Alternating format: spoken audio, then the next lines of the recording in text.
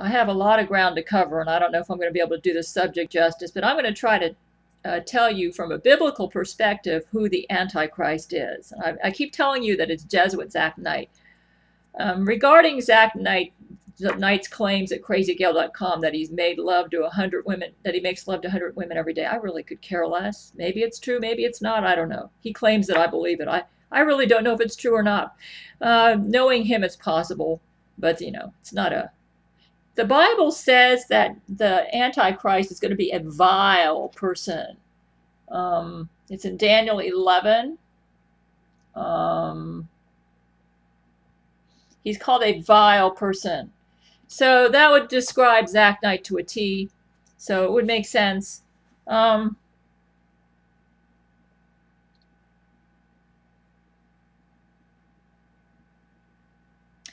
As far as my attitude towards my sex life, I've only had sex with one man my entire life, and that was my ex-husband. I have had brain-to-brain sex with about 6 or 7. My standards for sex are very high. Can you imagine how difficult it must have been for me in 1991 and 92 to turn down Brent Spiner when I was married to a man who was emotionally abusive towards me? And Brent Spiner was like my dream man. There's only one reason I turned him down in 91 is because I loved the Lord Jesus and I wanted to honor him. So my sexual standards are very high. And I do not become involved with a man with brain-to-brain sex or physical sex unless I feel there is no treachery involved. Because God's standard of judgment in judging sexual sins is whether or not there's treachery. If you really want to know how I feel about sexual sins, you need to go to my some other videos that I've already made. One entitled King David Woman's Millennial Marriage to Brent Spiner. Another one entitled How Widower Vladimir Putin Fell in Love with Gail in 2001. And then listen to the one entitled Treachery in Sex, How God Judges Sexual Sins. And you'll pretty much know how I stand on sexual stuff. Zack Knight has put a whole bunch of new stuff up at his website, crazygail.com. And it's just too much crap to deal with here. All I can say is, if you want to know what I really believe, just listen to those 3 videos. We've started a court case against the Jesuits. I owe $7,500 in credit card debt on 5 different credit cards. I just paid one off. And I have invited my men to take the Jesuits to court, and I know my men want to pay off. They've tried to give me my writing money from my novel Silver Skies in the past, and the Jesuits keep blowing up the trucks that bring the money to the bank, or they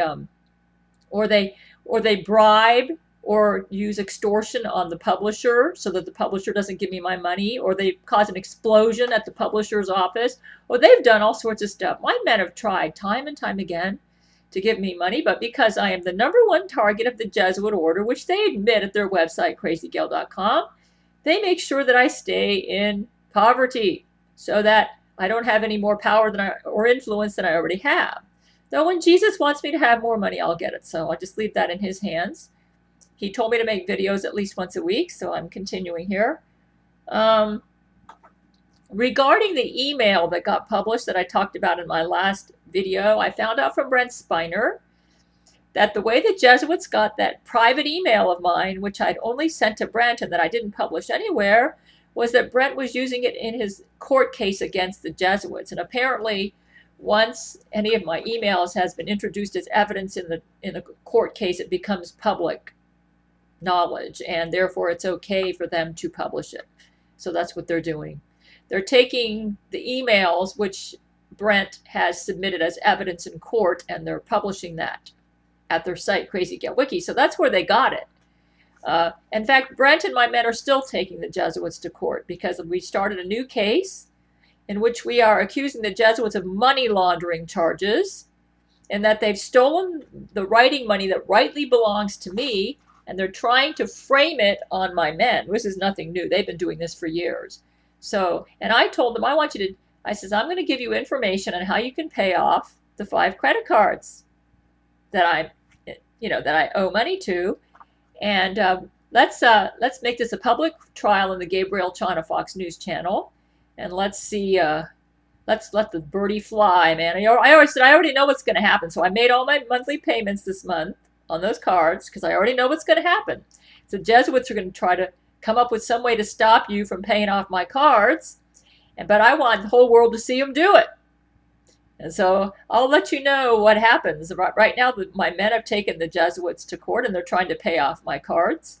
And I'm certain the Jesuits have already caused some complications. They always do. Between blowing up the credit card company or using extortion or bribery on the people there, they are determined that I don't get any money. My novel, Silver Skies, has already been made into a Steven Spielberg movie starring Matthew McConaughey. But the Jesuits they either threaten to kill somebody, or they do kill somebody, or they blow up trucks or blow up the bank or whatever, and I never get the money. So one way or the other, it never gets to me. So I know what to expect. But I want the world to see them in action, because I'm getting sick and tired of everybody accusing my men of not being who they are, and of, or if they are who they are, they're claiming that they're stealing my money and using money laundering tactics and trying to make it look like the Jesuits are doing it. So anyways, that trial's going on right now, and I'll let you know as it proceeds how it's going. My men have taken the Jesuit order to court for money laundering charges because they've stolen my writing money and other monies that belong to me. Hey, I am the great niece of Howard Hughes, and I've had to work as it's like his jobs like cashier, and even though I've written a brilliant novel, and of course the Jesuits have hired all their critiquers to go say all sorts of nonsense about it, people who haven't even read the book and admit it. So anyways, I'm the Zechariah 9:15 woman, so I'm going to be Satan's #1 target, and I am. And Satan's church is the Roman Catholic Church. Satan, I'm going to teach you a little bit about the Antichrist, and it might help explain some things. Most people are woefully ignorant about the Bible and about who the Antichrist is. I was thinking, have you ever wondered why those 144,000 Jewish men that are going to be God's true servants during the tribulation, why they're virgins? Have you ever thought about that? I have some speculation on this. I think the reason that they are going to be virgins is because the Antichrist, Zack Knight, specializes in discrediting God's servants through their sexual life, like he's doing with me and my men. And these virgins, when they show up during the tribulation, they're going to know all about me and my men, Brent Spiner. Because we're going to be well known to all the tribulation saints. The Lord Jesus already told me. All of my videos are going to go underground, and they're going to be viewing them for encouragement. So they're going to know all about us. And these 144,000 Jewish virgin men are going to realize, I believe that the Zack Knight is going to be partially successful in discrediting me and my men. And this is why he's going to get such a following in the tribulation. He's going to be able to point to inconsistencies or what he considers sins in my sexual life, or like in my men's sexual life, to draw away followers from us to get them to follow him. And he's already doing it. For instance, one of his criticisms of me has been this: well, Gail claimed to be Jesus Christ follower, and she says that sex is marriage, and she's being loyal to God's laws about marriage and sex because she's only, she says, well, how do you explain the fact, Gail, that most of your men are not virgins when you got them? So how do you explain that you're not breaking up any marriage there when you acquire like Brent Spiner or Vladimir Putin, when they were more than likely not virgins when you got them, Gail? This is what I'm talking about. Okay, let's just put it this way. There are 3 grounds for a divorce and a remarriage. There's death, desertion, and adultery. I explained this in my other video entitled Treachery in Sex, How God Judges Sexual Sins. When Brent Spiner came in my life, the woman that he was involved with before had already gone to bed with other men. Therefore, she had deserted him, so he was free to go to me. Okay? How's that for an answer? Or the women. Anytime you have sex with somebody willingly and knowingly, it's marriage, because sex is, if it's a willing and knowing and it's not rape. Okay? So let's say one of my men had willing and knowing sex. Well, let's take Matthew McConaughey with Penelope Cruz, you know. Say, how do you explain away that with your high sexual standards? Well, to be honest with you, I trust my men, and they know what my sexual standards are. My number one criteria when I get involved with a man with brain-to-brain sex is that there is no treachery there, because that's how God judges sexual sins. You need to listen to my video on treachery in sex, how God judges sexual sins.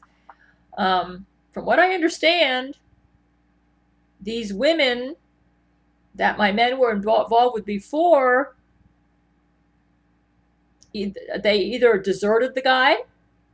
In other words, if Penelope and Matthew broke up, apparently it was mutual on both sides, and it's what they both wanted to do. So it was, and so she just left and went on, and she's had other men besides Matthew. Once she has another man besides Matthew, he is no longer bound to her in marriage. You see what I'm saying? So I guess you could say he had a divorce. And so that left him open for me. And the same with Brent Spiner. Any other woman he was involved with before he got involved with me, if that woman got involved with another man after him, he's free. That's one of the grounds for remarriage is adultery. Adultery means having sex with someone beside your sex partner, right? Okay? So that answers that one, Zack Knight. And besides, who's Zack Knight to preach to me, man? I do believe he probably does have sex with a bunch of women every day.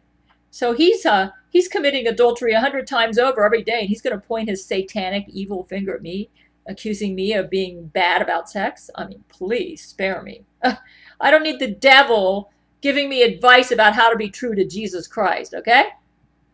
And I do believe Zack Knight is the devil, so that's it. My number one criteria when I decide whether I'm going to get involved with a man is if I'm committing anything treacherous in the sexual area. If it's not treacherous, then I'm free. As far as Camila Alves, she committed treachery.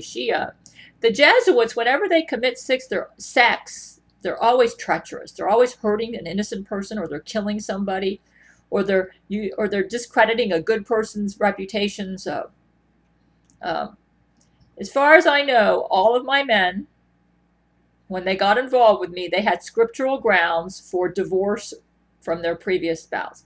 In Hugh Jackman's case, his wife died. So he was free to be with me. Matthew McConaughey, I believe desertion was the reason he was free to be with me. Same with Brent Spiner. Gerard Butler, I haven't really talked to him too much about his previous women, but I don't think he really was involved with any woman when he got involved with me. His last girlfriend might have been several years earlier, I don't know, but I'm certain that woman went on and had sex with other men. Once their previous lover has gone on and had sex with another man, that man's free. He's not bound to her, because that broke the marriage relationship right there. You see what I'm saying? So if you're going to point your finger to, yeah, they had sex with other women besides you, then the next question is, did that other woman already have sex with another man besides my man? Because if he has, he's already broken the marriage with him, and that man's free to go to a new woman. You see? You say, well, what about you? You know, to be honest with you, I don't completely understand why God approves of me having about 40 men on my marriage list. And it kind of goes up and down. It stays at around 40. And I think that's why the Lord used the number 40 to represent the men on my marriage list in 1 Samuel 17:40. I'm not completely sure what God's rules are when we're under Jewish law. Okay? I really don't completely understand it, but I do know this, that Jesus Christ, when he talks to me through Brent Spiner via Skype, he actually encourages me to make brain-to-brain loving with my men. And others besides Brent Spiner. I mean, there have been times when he's told me, Gail, I think you ought to make some brain-to-brain loving with Terrence Jenkins. See, yeah. He said, why do you think he said that? I don't know. Maybe he knew, I don't know. And the trance was going, really? It's like, Jesus said that. And then he encourages me mostly to have it with Brent. But one time we were discussing medicine and my sleep. And you know what Jesus said? He said, Gail, I can tell you what would be your best sedative. The best. He said, if you ever have trouble sleeping, Gail, the best thing you can do is have brain-to-brain loving with Brent Spiner. You may say, well, how does he feel about you having brain-to-brain loving with him? No, no, no, no. Oh, this is another area I've got to address. Zack Knight has me portrayed as this woman who thinks that I dream about making love to Jesus every day. I most certainly do not. This is not what the Lord Jesus Christ wants. This is not how the Lord Jesus Christ wants me to see him. Jesus Christ has specifically told me not to think of him as a lover. You may say, well, what's this about him giving you his semen in the millennium? That seems like sort of contradictory. I know, we thought so too. So we asked Jesus about this. Like, Jesus, what is this? You're telling me not to think of you as a lover, and yet you tell me that you're going to give me your semen in the millennium? What's that supposed to mean? How do I get your semen unless we're lovers? And Jesus said, I need to explain this to you, Gail. He said, the way it works is this.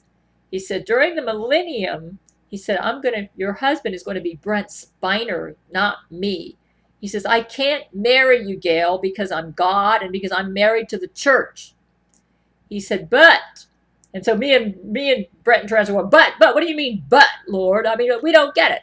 Terence said, I don't get it, Jesus. How can she get your semen unless you are her lover? He says, I'm going to explain this to you, Gail.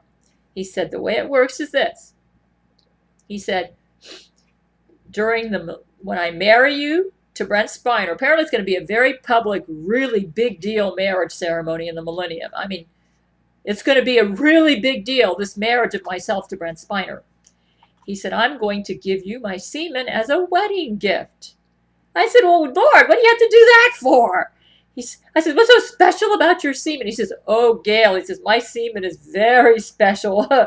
He said, and now that I think about it, this is quite an honor. And I've been debating this in my mind, like, why would you, so Jesus, why would you even bother to do this? He didn't answer that question. Apparently, this is not something he wants to go into. Maybe it's because he's afraid if he does that it's going to encourage me to be tricked by Zack Knight. But I have some theories, which I'm going to go into. Jesus loves me deeply, just like he loves all of his children. But I think he has a special love for me because I'm going to play a significant role in nurturing the tribulation saints and in weakening the Antichrist. You must realize this. Put yourself in God's shoes. It's kind of hard for us finite humans to think like God, but okay. Who is the arch enemy of God and Jesus Christ? It's Satan, right? Okay. But you pretty much know how Jesus feels about Satan, okay? We know he can't stand him. Satan is God's arch enemy. Okay. And here comes this woman along, me, the King David woman, the Zechariah 9:15 woman. And you know what my life's obsession is? My life's obsession is to weaken Satan. Everything I do, even making love to my men, and making these videos, every decision I make, I have one goal in mind, and that is to weaken Satan and strengthen the cause of Jesus Christ. That is I'm willing to die over this. Do you think that God would not notice my attitude? That I feel towards Satan exactly like he does? You see, I'm the King David woman. You know how the Lord described David? He was a man after God's own heart. And Jesus Christ has told me himself. He said, Gail, you're just like David. In fact, he goes out of the way. He says, you're just like young David. He wants to emphasize this because David in his later years sinned with Bathsheba. So he's not comparing me to that David. He always says, Gail, you're just like young David. He said that to me once. I said, oh, Lord, that is such an honor. So you're letting me know that I'm like David was before he committed adultery. He says, Gail, that's right, Gail. And apparently, because I am like young David, and because I'm a woman after God's own heart, he has special affection for me. And I have made a lot of sacrifices for him already. I turned back in 91. I turned down Brent Spiner to stay with my emotionally abusive husband, who later turned out to be a Jesuit. And I always choose his will over money. Right now, even now, as I look for work, I try to be very careful to only choose a line of work where I feel I can honor my Lord Jesus Christ. And if I sense that by taking the job it would bring dishonor to him, I won't take it. And for instance, I never do the lottery. I never try to get winnings for any prize, because I'm afraid that if I win a whole bunch of money, that the devil can use it to discredit my men, because then they say, what do you mean? Well, I'm afraid that the source of the money will turn out to be criminal, and then the Jesuits will try to associate me with that source. So therefore, I never, ever try to win any prizes. I just want to make sure that my life is above board, because I know that I am like the chief leader on Jesus' side against the Antichrist, and I try not to discredit my testimony in any way that would give the devil ammunition against my Lord. Jesus is putting a lot of faith in me right now. He's asking me to make videos for him. And so I just go out of my way to try as much as I can not to discredit his great name by my life. And already the Antichrist has discredited me somewhat. Like, I made a boo-boo when I confused him with Jesus Christ.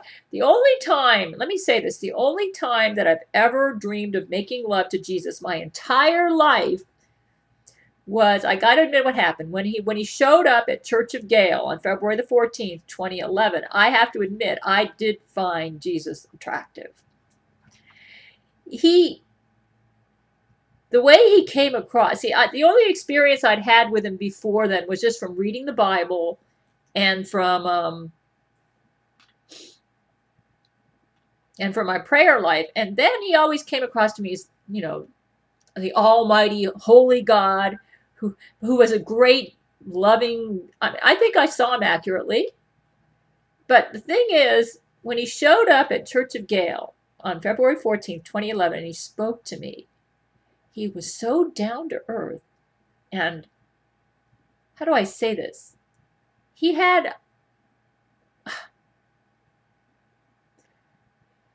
was attractive to me, because let me tell you what the main things that I look for in a man. Okay, I like manliness, and boy, was he macho. The way he beat up Zack Knight and threw lightning bolts at Zack Knight's balls, I thought, man, this Jesus is macho, man. I like this man. And then he was highly intelligent. Of course, who's going to be smarter than God? And all of my men are highly intelligent. I can't find a man attractive if I think he's a dodo bird. So he was macho, highly intelligent. I actually made a list of what I find attractive in a man, and he was passionate. Those are the three top things I look for in a man: high intelligence, manliness, passion.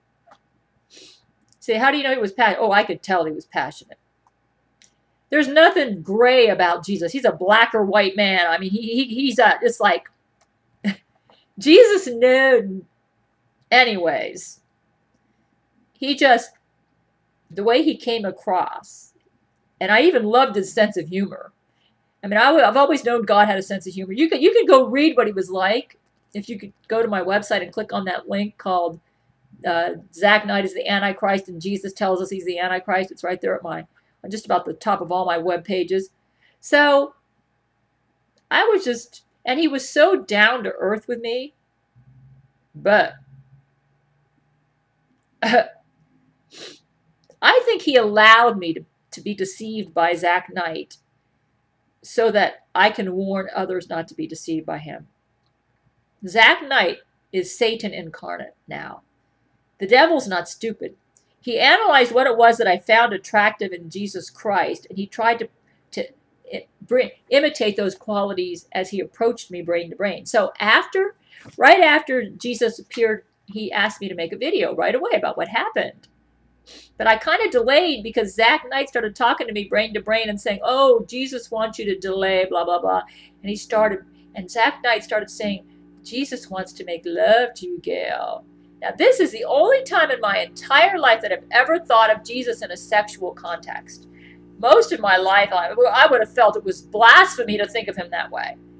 And that Zack Knight was so clever. He knew that I had just been introduced to Jesus in a format that I was not familiar with, and that I found Jesus attractive, and he decided to play on it. So he approached me brain to brain and claimed that he was Jesus Christ, and he tried to come across to me with the same qualities, the manliness, the passion, the high intelligence that Jesus himself possesses.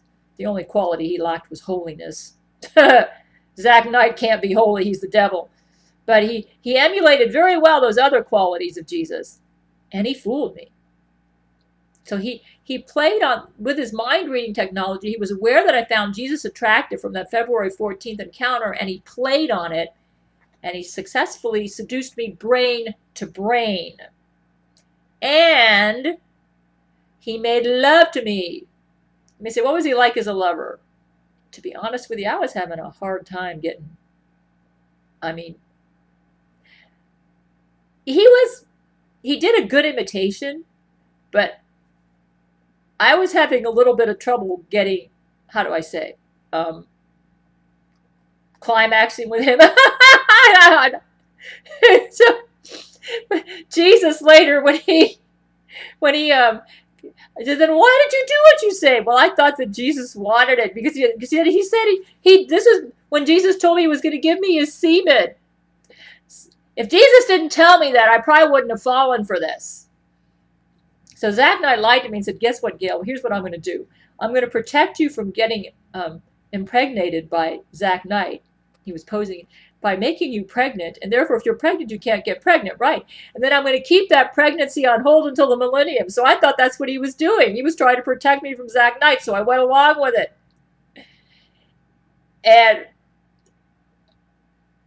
But strange things were happening with my men, and it seemed like what this brain-to-brain Jesus lover was telling me, what my men were telling me was two different things. So I wasn't sure what was going on. Well, Jesus showed up, and he said, he told Brenton Terrans, he says, I need to talk to Gail.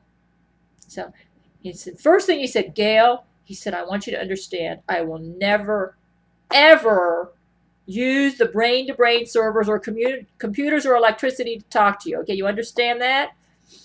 He said, first of all, I need to make you aware that Zack Knight has impregnated all of your eggs and that he has been posing as me. And he said, I'm very angry about this, Gail. I'm very, very angry. He says, I am going to have a serious talk with Satan and Zack Knight, and they are not to approach you anymore. I'm going to go approach them with a, what do you call it, a non-interference agreement. That is he said, the reason Zack Knight did this is because I went out of my way to talk to you, so he thought he had the right to be more bold to approach you too. He said, I'm very, very angry. Another reason Zack Knight tricked me is because I didn't realize at that time that Zack Knight had broken into our brain-to-brain servers. He'd never done that before. So that's where my guard was down. I presumed it was Jesus because that's who he claimed he was. So that's the only time in my entire life that I've ever thought of Jesus as a lover, okay? So don't believe this Zack Knight crap that I long to make love to Jesus. I'm completely over that now. Because after Jesus had that long talk to me, I realized that I hurt him deeply by being deceived by Zack Knight. Because he worried about me. Jesus said, Gail, please. He says, I'm saying this out of concern for you. I want you to understand, I will never, ever use the brain-to-brain servers to talk to you.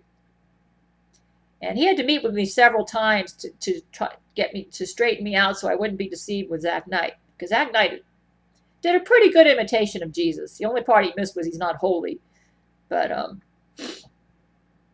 he tried to do a good imitation of that too. He was coming across to me like, oh, Gail, my heart is just broken that I'm going to have to put the world through the great tribulation. This is how he came across to me. Pretty good fake. He said, it just breaks my heart. I wish I didn't have to do this, Gail. And I said, I told Jesus about this. You know, that's what he told me, Jesus. He said, yeah. He took a truth, which is how bad I feel that I'm going to have to put the world through the great tribulation. He worked on that to trick you, Gail. I will say one thing for him. He's a pretty good fake. And he said, Gail, that isn't me. I said, Jesus, how did you feel while you watched in heaven while this Zack Knight was making love to me? And Jesus said, I just shook my head and said, oh, that's Zack Knight, man. What a sorry imitation he is of me. Because if I was a lover, I'd be a lot better than that. That's what Jesus told me. And so we asked Jesus, why did you say you're going to give me your semen? He said, well, actually, I'm going to do it through Brent Spiner. Okay, now let's get back to the original topic. Why did Jesus say he's going to give me a semen? I think it's because he just deeply appreciates. I think I've noticed something about God. He is very appreciative when you do anything for him. Unlike us humans. You do anything for Jesus, he just appreciates it from the depth of his soul. Jesus cannot be my husband. He is married to the church, okay? And I understand that and I respect that. However, he appreciates so much my hard work for him, and he's already told me many times that I work very hard for him, and the role that I'm going to play in bringing tribulation saints to him. And it is true. It just breaks his heart that he's got to put the world through the great tribulation. Therefore, because he deeply appreciates the role that I'm going to play in bringing tribulation saints to him and the sacrifices I'm making in this present life so that I can be a good example to the tribulation saints. And I am sad. Like right now, I'm unemployed. You know why I'm unemployed? Basically, because I've stood up for Jesus. That's why. And that's all I'm going to say in the matter, but that's it. But Jesus knows it. And I have made many decisions in my life that have hurt me financially. But I did it because it was the right thing to do. And not only hurt me financially, but it hurt me in other areas. Like when I turned down Brent Spiner in 1991, I felt like Abraham must have felt when he sacrificed Isaac on the altar. You think Jesus overlooks stuff like that? You think he takes that for granted? I think that's why I'm going to be getting his semen in the millennium. And right now, from what I understand, every single one of my videos is going to go underground as a DVD, and it's going to nurture tribulation saints. If you've seen the movies about the tribulation that I encourage you to watch, called A Thief in the Night, A Distant Thunder, The Mark of the Beast, the other one is called A Prodigal Planet, you're going to get an idea how horrible the tribulation period is going to be. Do you think Jesus enjoys making the world suffer like this? And the sufferings, but yet he has to do it because he's got to purge the sin. He's got to deal with the sin problem. So sin and evil has to be fully dealt with. And he does that during the tribulation. It's all part of his plan so that love and righteousness and truth can reign supreme over the universe. The only way love and righteousness and truth can reign supreme is that he's got to purge out the evil and the sin and the devil and his followers, and he'll be doing that during the tribulation.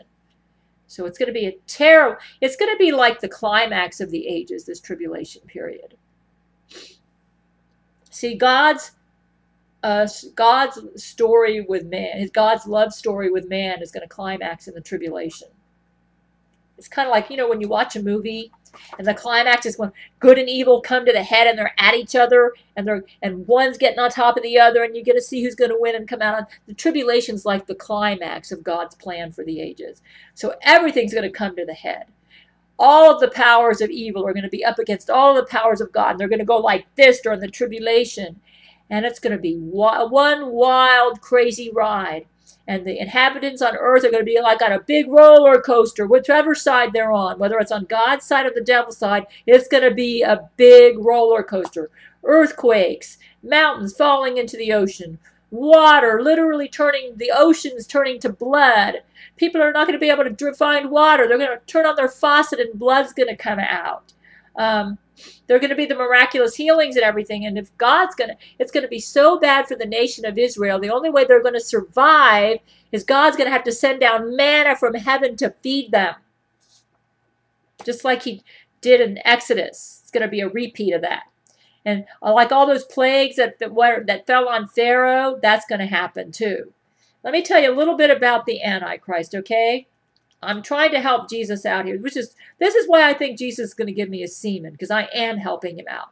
I'm educating the world about the Antichrist. This means he's going to get less followers because of me. Hallelujah. Let me tell you a little bit more about him. You might say, how do you know Zack Knight's the Antichrist? Well, let me just show you something really interesting. And I've mentioned this before, but I'm going to go into it again. Oh man, I lost it, Lord. Vicaris Filii Die. You say, how do you know the Antichrist is going to be a Roman Catholic Pope? Okay? Did you know that all of the that Hitler's number was 555? I think before him we had so the next worldwide dictator is going to be a 666. That's going to be Zack Knight. That every single one of the worldwide dictators whose numberings match 444, 333, 222, 111, they were all connected to Rome in one way or the other. And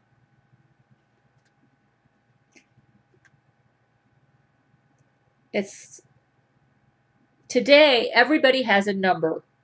Everybody's got a telephone number, social security number, car license number, lottery numbers. The popes are numbered. And today we live in the age where the numbers are everywhere. So you know we're getting close to the tribulation period. It wasn't like this like in the 1800s and 1700s. Here is wisdom. Let him that hath understanding count the number of the beast, for it is the number of a man, and his number is 666. I mean, 666 is everywhere. You look at the barcodes. 6 on each side, 6 in the middle. The Israeli flag, the Star of David, that's a satanic symbol. It's 666. There are like 6 triangles, and there's 6 points, and 6 something else. There's 6 in there 3 times. 666 3 times in the Star of David. And the reason for that is because when the Antichrist comes to power, the first 3.5 years, he's going to be friends with Israel. And Israel's going to make a deal with Satan incarnate. So and then he's going to break his covenant with them and go after him and kill him worse than anybody's ever killed him in history. I can't do this subject justice, but let me just hit on one thing, okay? Vicaris Filii Die. It is Latin. Did you know that this little inscription was borne faithfully on the forehead of many popes down through the centuries? Then, late in the 19th century, the College of Cardinals decided that it should be shelved as quickly as possible. There was an ominous rumbling of premillennialism in the background. Some fanatical man named Moody and some Baptist named Spurgeon and a converted priest named Cronin had gotten together with the brethren and some more things. Quickly, quickly now, get it out of sight and tell our people that we never did wear such a thing. The Protestants are slandering us. You may say, why did you say this? Vicaris, Vicarifilii, that's in Roman numerals. It is Latin. What's the language of the Roman Catholic Church? Latin. Okay, this is what they wore on their forehead, on their crown, as Pope. For years, it has a 500, a 100, 2 5s, a 50, and 6 I's in it. V equals 5, D equals 500, C equals 100, L equals 50, and I equals 1. The E, A, R, S, and F are not Roman numerals. Every letter in Vicaris Filii Die, which the Roman Catholic popes wore for centuries, every letter in it that is a numeral adds up to exactly 666. Strike out the non-numerals, and all that is left is 666. Now, how long are people going to face these multiplied coincidences and go on shutting their eyes and saying, well, I don't believe in criticizing folks' religion? Vicaris Filii Dei, translated, means faithful vicar of God, or vicarious substitute, son of God, or shepherd, son of God. Okay, there's no need for a priest to snort and bellow about it and try to deny it, for the titles already ascribed to Mary and the Pope far exceed this inscription. What on earth is so terrible about vicarious Son of God when the man wearing it has already demanded to be called Holy Father? The reason for ditching the inscription was not that it called the Father something he was not. The reason was that too many Protestants were obeying Revelation 13:18 and were counting the number of the man. Premillennialism, that's the teaching that the rapture happens, or the taking out of the church happens before a 7-year tribulation, and that at the end of the 7-year tribulation is the second coming of Jesus Christ, and then there's a 1,000-year reign of Christ. That's what premillennialism is, okay? That's what I am, and that's the biblical position. Premillennialism brings with it the teaching of the 7-year tribulation with the devil's Christ seated in the rebuilt temple at Jerusalem. That's where Zack Knight's going to be. He's going to take over the temple at Jerusalem and claim to be Jesus. No wonder they started counting. Now, the summation of the evidence is that whatever the 666 stands for, it points most certainly, without any deviation, directly to Rome. Rome and Jerusalem then become the focal points of world history. Okay. So, further, it's said that when he appears, he will appear at the gates of Rome. This is in this unbelieving Judaism's mystic Bible. So the Jews are going to be tricked. For the first 3.5 years, they're going to make a deal with Satan incarnate, which might explain why the Star of David is a satanic symbol.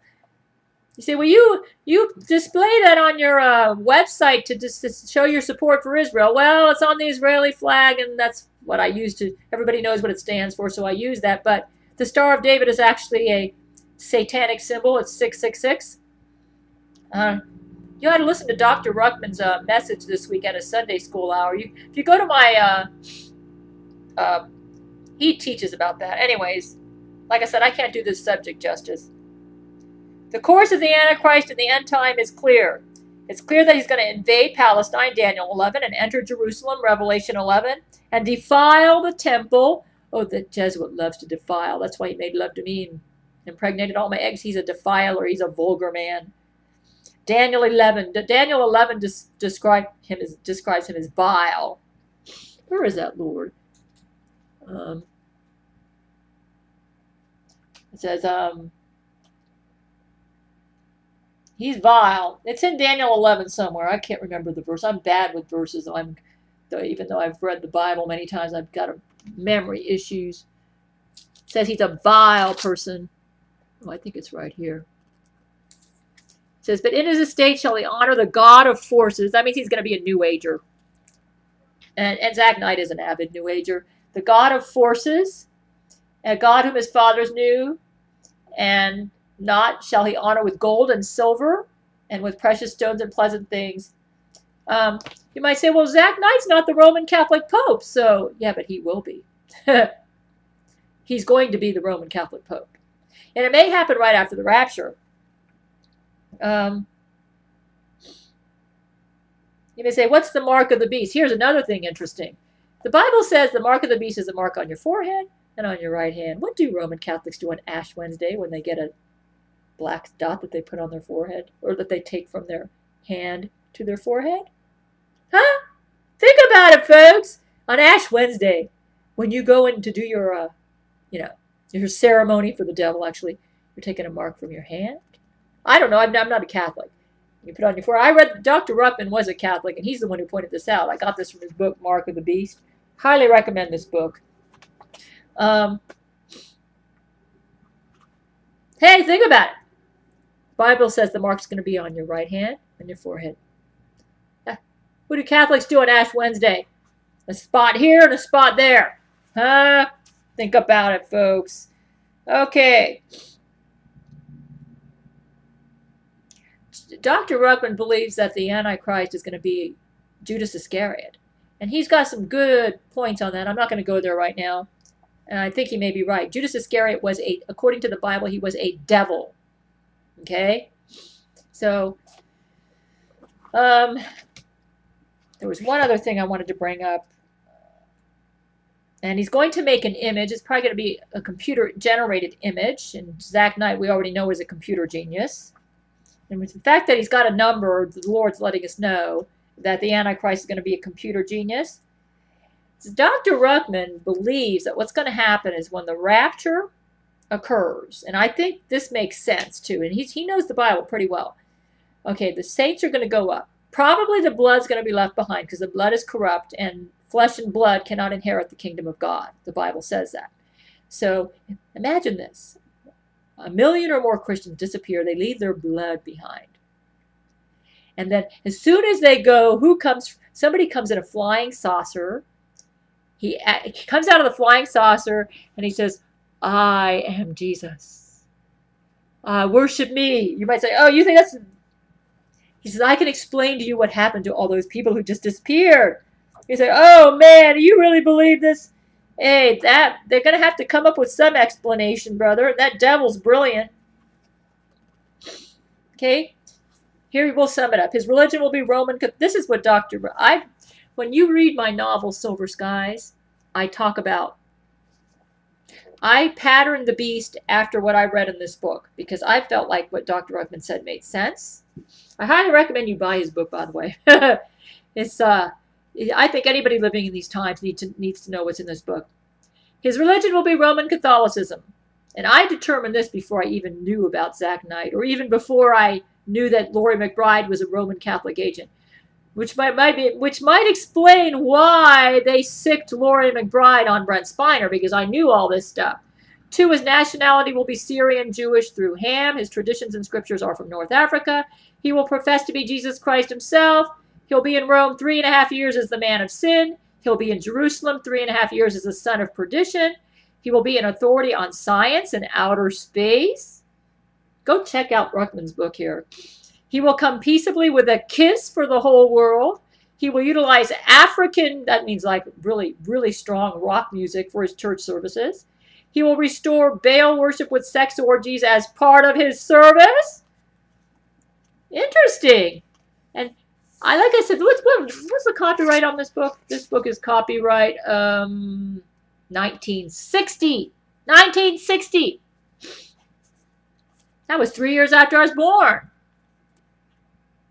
Notice how many similarities there are in here between what he says and Zack Knight. He will restore Baal worship with sex orgies as part of the service. Did you know that when Satan resurrected Zack Knight, that's exactly what they were doing? They were having sex orgies.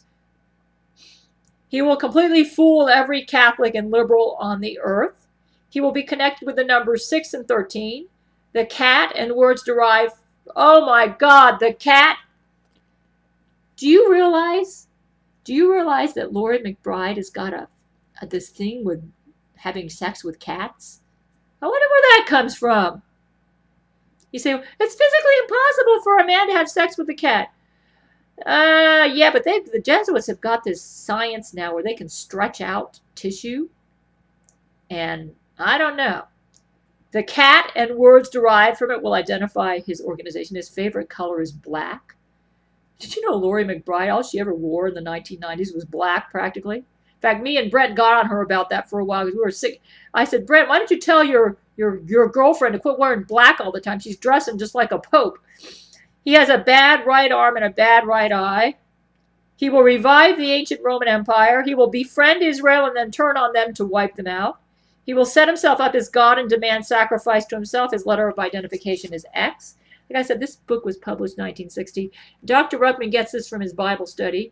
He will heartily approve the revised version 1885, the American Standard Version 1901, the Revised Standard Version 1952, and the next new Bible shortly to be promoted by apostate Protestantism in Rome. That would be the NIV and New American Standard. Good night, dear reader, and sweet dreams. Well, I can already tell you with Zack Knight. I'm not sure about everything on here. Like, I'm not sure if Dr. Ruckman might have got some stuff wrong. Like, I'm not sure Zack Knight is from Ham. That means he's Dr. Ruckman thinks he might have some, some black blood. I don't know. Because when I look at him, I don't see that. But then maybe he's going to transform himself when he takes on the role of Antichrist, and he's going to have a different appearance. I don't know. I only know this. I do know that there are some very uncanny similarities between him and what I read here. Like I said, go get Dr. Ruckman's book. I really recommend you buy this book, folks. Anybody living in this time needs to know about this guy. This is the best book out there on this subject. But we do know he is Roman Catholic. And he meets about 80% of what's on this list here. Like I said, this book was published in 1960.